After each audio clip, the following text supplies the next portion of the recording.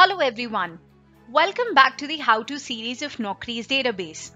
In this video, we will talk about how to target candidates from premium institutes or Tier 1 colleges of India.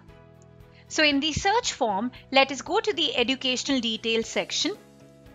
Please note, we have a separate option here for targeting BTech, MTech and MBA graduates from premium institutes. For instance, if you would type BTech in specific UG qualification, here you will get the option of BTech from top rank colleges. For your reference, we also have a list of top 20 institutes available.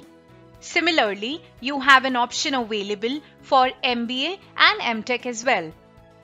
Apart from these three qualifications, if you wish to target any other particular institute, you may also type the same here in institution name.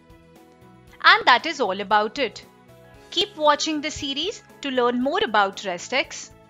If you have any doubts or suggestions regarding to the videos, please email us at support@naukri.com.